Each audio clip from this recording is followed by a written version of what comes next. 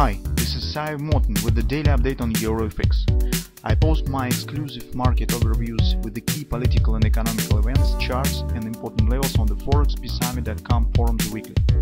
This short video is a response to rapidly changing situation on the currency markets and should help you to stay on top of the game and be profitable. I suggest you to visit ForexPeaceArmy.com forum and read my analysis for the week before watching this daily video.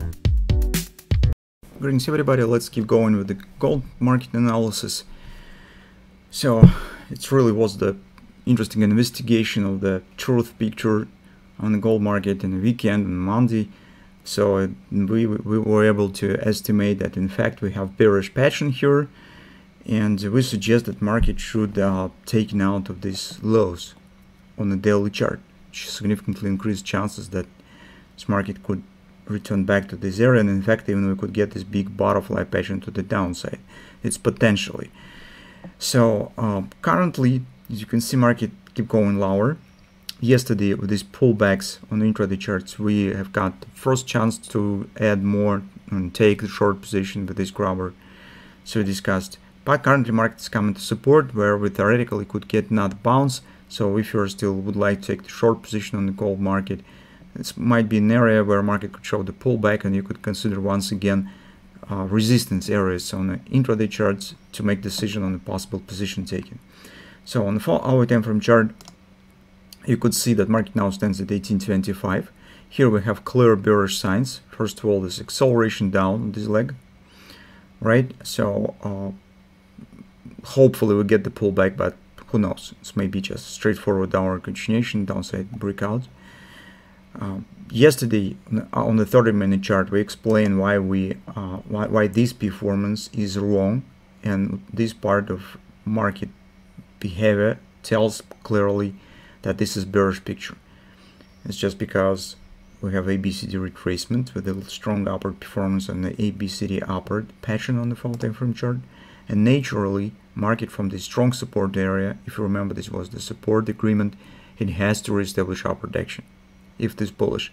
Here we see that hasn't happened, so market is trying to show the pullback, showing some minor reaction, and then return back down.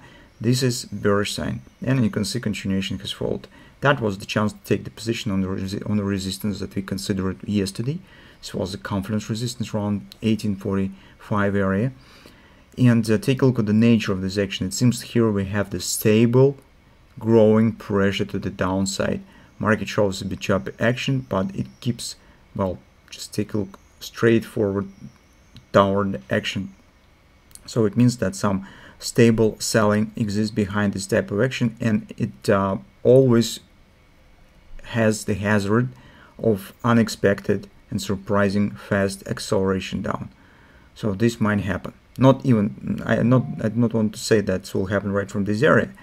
It's just I showing just the way how it could happen. So something of that sort, it's minor action and then acceleration.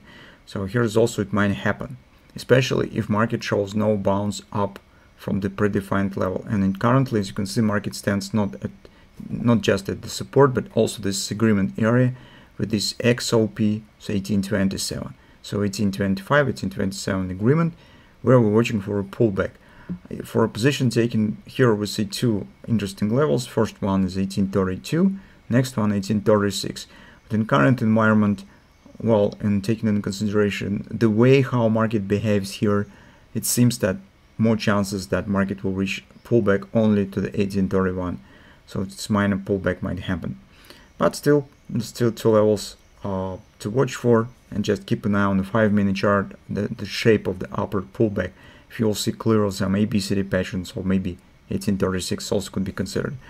On the 10-year yield, although we see the pullback here, which is supportive for the gold in general, but market is flirting with the daily MACD, and if by the end of the session we get the bullish grabber here, it suggests that rates has to jump above the 3.5%, which automatically means the acceleration on the gold market, because currently, guys, gold market stands in a tough time, not because of the lagging and decreasing demand for the gold in per se, but just because the market vitally needs liquidity. Fed has closed the store with the liquidity.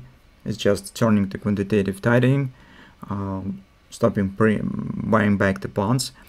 Interest rates is rising, and more than the 70% of all debt that was issued in United States dollar is a debt with a floating rate. Correspondingly, rate is rising, and you need more cash to serve the debt, paying the coupons and make the redemption of the bond. So that's why you could see the drop on the Forex market. It's one of the reasons, not of course the major reason.